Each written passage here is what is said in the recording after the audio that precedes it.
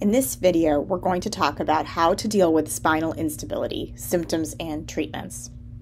Are you unsteady on your feet or have an achy lower back that just isn't quite right and it won't quit? It might not be you just getting older, it might be spinal instability. And sometimes ignoring these symptoms might just result in more pain.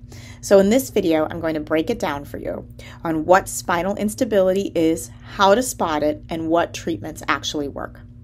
I'm Dr. Deeptee Jain, and I'm an orthopedic spine surgeon. I've helped hundreds, if not thousands, of patients regain stability and avoid surgery, and some I have operated on. If you're dealing with recurrent pain and postural issues, you're in the right place. Hit subscribe now so you never miss evidence-based tips to keep your spine supported and strong. So first, let's start out by talking about what is spinal instability. Well, it was first defined by Punjabi and White, and this is a definition that we use frequently.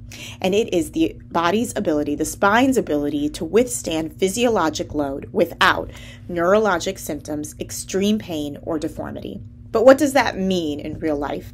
It means that the spine is moving in an abnormal way that it shouldn't move. And this can be for a variety of different reasons. Sometimes the ligaments and the muscles or the bone isn't doing its job properly. This extra movement can cause extra pressure on the nerves or just irritate the nerves because the motion is not normal. This can trigger muscle spasms, can trigger nerve pain, and cause that sharp shooting pain that you might feel that's burning down your legs.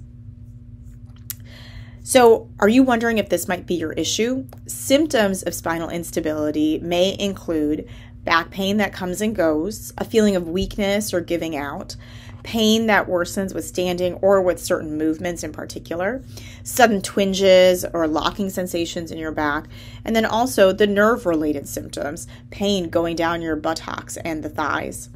And so what causes it? As I mentioned, it can be caused by a number of different things. The most common that I see in my office is due to degeneration, wear and tear over time, arthritis. So that's the most common reason I see.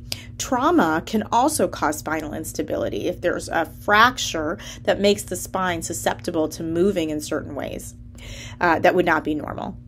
Also, surgeries like having a prior lumbar decompression, like a laminectomy, for example, that can contribute to spinal instability. We know that the facet joints, the small joints in the back of the spine, are very important for spinal stability. And so if you've had a laminectomy in the past and too much bone was taken or too much of the facet joint was taken, that can actually also result in spinal instability. How do we diagnose it? Well, it's most easily diagnosed, I think, on x-rays.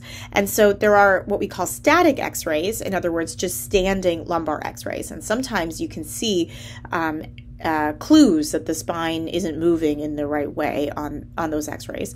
We also get flexion extension x-rays. That's an x-ray with the spine flexed forward and an x-ray taken there, and the spine extended backwards and an x-ray taken there. And because we're taking x-rays in two different body positions, that allows us to see if there's any abnormal motion or movement in those x-rays, and they can be very, very helpful. So, how do we treat spinal instability? Well, similarly, as you might have heard in some of my other videos, is that there are non-operative care options and operative care options. In a lot of cases, we don't end up operating. Physical therapy focused on core strengthening, postural retraining, and motor control can substantially reduce symptoms. Bracing can be useful sometimes. I do caution against too much bracing because it can actually make the muscles not work, and we want those muscles to work. The goal is long-term muscle support, not dependency. And so when do we consider surgery?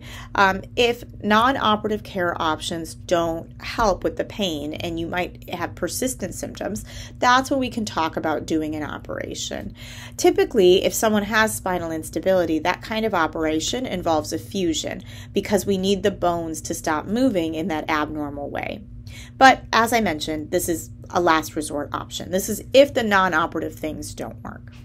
So what are some everyday tips for managing instability?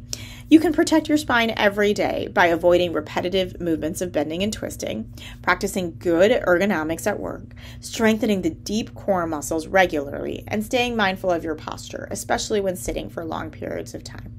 So let's recap. Spinal instability can cause pain, weakness, and nerve symptoms.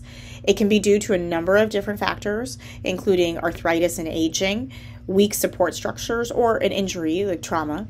Non-surgical care can be very helpful, and this includes things like physical therapy, as well as a few other things. And knowing when to seek medical help is key to preventing long-term symptoms, keeping in mind that surgery may be an option down the road.